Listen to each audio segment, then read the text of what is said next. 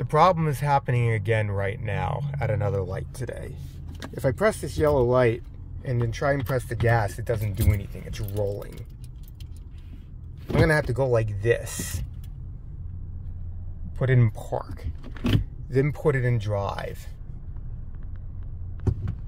And then it'll move again. So pressing this button didn't do anything. I had to physically take this, put it in park, put it in drive. There is something wrong with this car. This car has done the auto stop problem 3 times at traffic lights today. It is not just a bad connected battery. There is something very wrong with this automobile right now, and it needs to be addressed.